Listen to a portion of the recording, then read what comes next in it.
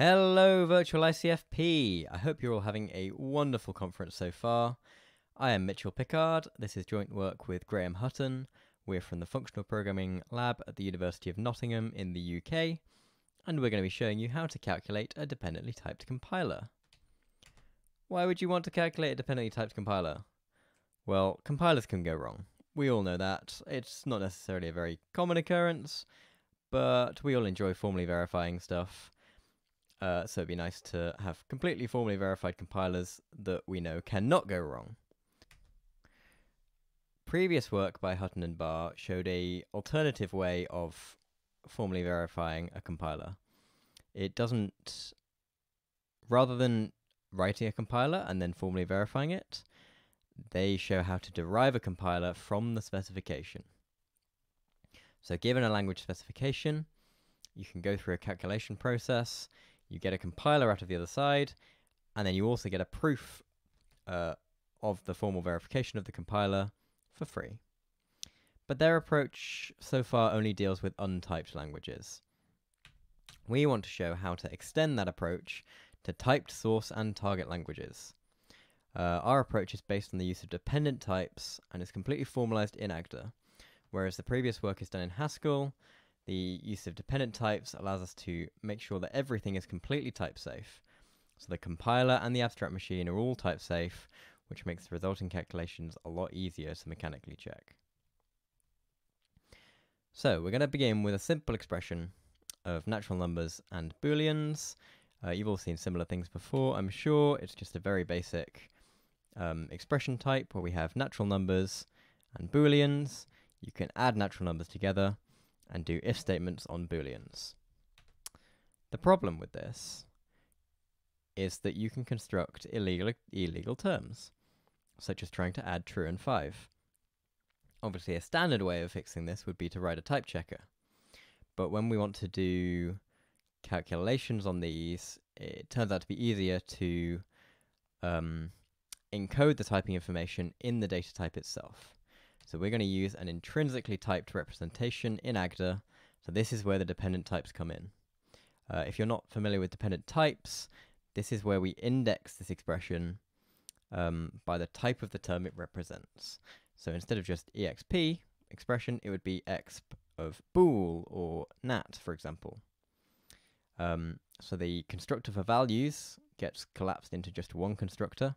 So whatever value this is, whether it's a nat or a bool, they can go through this constructor, and we will get an exp nat or an exp bool out of the other side. Add here specifies that we're not just taking expressions, we're taking expressions of natural numbers every time. So we take two natural number expressions in and return a natural number expression out. If takes a bool expression in, and that is the condition that we're going to work on, and it takes a true branch and a false branch, which must both be the same type, and then the return type is the same type as the branches. And this stops illegal terms type checking. You can't add together true and 5 now, for example, because this add has to take two natural number terms. And then we can write a simple evaluation function, which is going to be the specification of our language. This is how the language behaves, and we just take the exp of t, whatever type this is, and return a basic Agda type of t. So a value just gets collapsed into the value that's inside. An addition now, because we specified previously from the type of add that the two expressions have to be natural numbers expressions, once we evaluate this recursively, we know this is going to be a natural number. So we can add together these two natural numbers to get a natural number out the other side. And it's exactly the same thing with if. Because we have that proof of the types before, we can plug it straight into Agda's if then else function, and it will all just work. Our compilation target is going to be a stack-based abstract machine, but we want it to be completely well typed. So we use dependent types to keep track of the type of all the elements on the stack and what order they're in. So our stack data type is again indexed, this time by a list of types. This list will tell us the order and the type of all the elements on the stack. And now we construct this recursively just by starting with an empty stack and then an operator to push new elements onto the stack, which just updates this list by pushing the new type onto the head of the list. For example, the stack 5 on top of true on top of the empty stack, so that's just the stack with 5 and true on it, would have the type stack, and then a list of the natural number and boolean, corresponding to the 5 and the true. So if we tried to construct a stack of this type with true here instead of 5, this would fail the type checker. So it knows at compile time what the type of all the elements is. The code type is similar, it is indexed, but this time it's indexed over 2 lists of types. The first list is going to be the type of the input stack, the second list is going to be the type of the output stack, because code will take an input stack, operate on the stack, and then return a new stack. So for example, some code to represent addition would have a type something like this. The first stack would have 2 natural numbers on the top, and the return stack would have 1 natural number, the 2 numbers added together. And then, because of this quantifier, we know that the rest of the stack is left unchanged. It can't change the rest of the stack. And now our compiler will take our expression type from before and convert it into some code. And the code simply takes a stack and pushes a new value on top of the stack, which is the value of this expression.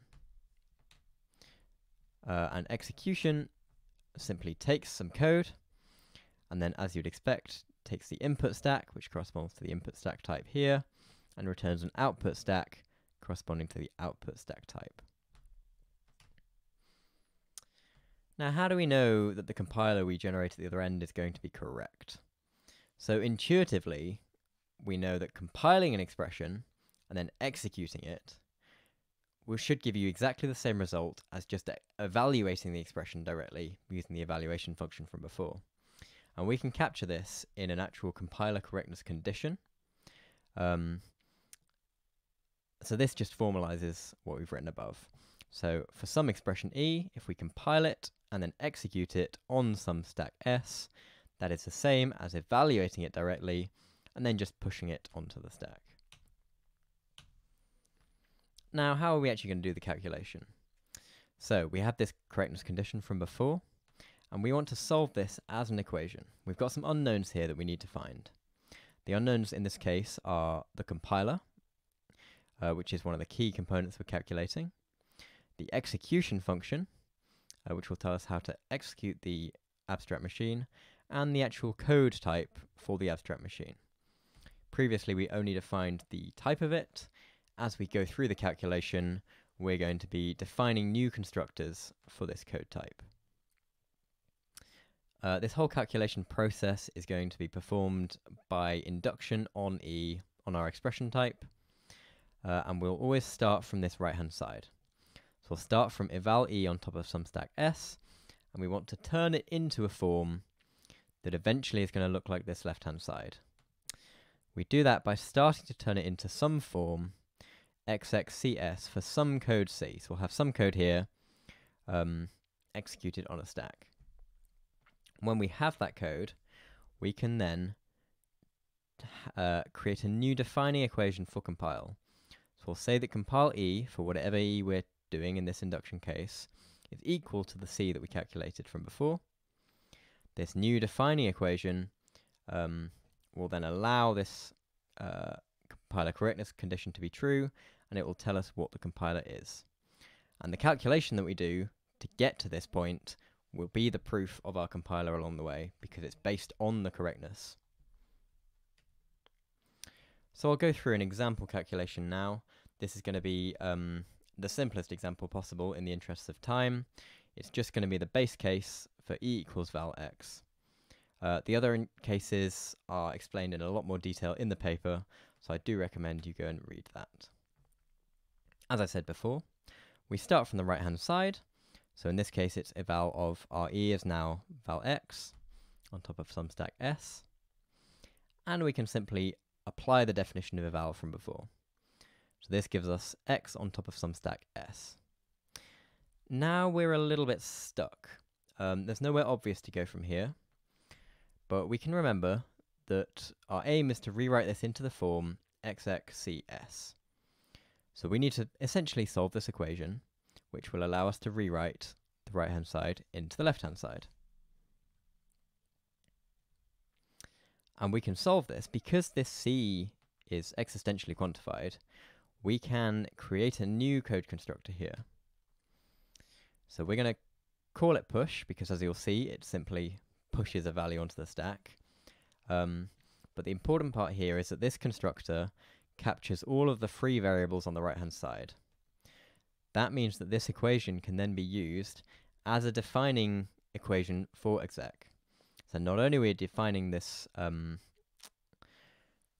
this new constructor, we are also defining an equation for exec. And in this case, the push constructor simply pushes this value onto the stack. Now that we have this new definition, we can use it in our calculation. And that gives us exec push xs, which is in the form that we were looking for before. Now we can create a new defining equation for compile by setting compiler valx equal to this bit of code, push x in this case, and this solves this specific case. Once we do that for all of the cases, we get this. So we create several different code constructors. Each of them have types that are nice and precise, thanks to the dependent types. And then we have our compiler and our execution functions. So that is the basic overview of all the methodology. Obviously, we skipped many steps. There are multiple other cases that we didn't cover, but the paper has all of the details. And then it also introduces a simplification of this method using code continuations, which lets us get rid of all of these appends. Finally, the paper demonstrates the technique on a more complicated source language that adds exceptions.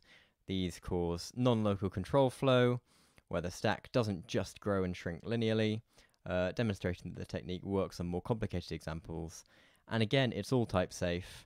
Even when exceptions are thrown, you know exactly what's going to happen to the stack. All of the Agda code, all of the paper is verified in Agda, and all of that code is available in the repository online, including another example calculation, which shows this technique applied to the simply typed lambda calculus. Thank you very much for listening to our talk, and I hope you enjoyed it, and I hope you go and read the paper. Enjoy the rest of your ICFP. Thank you very much.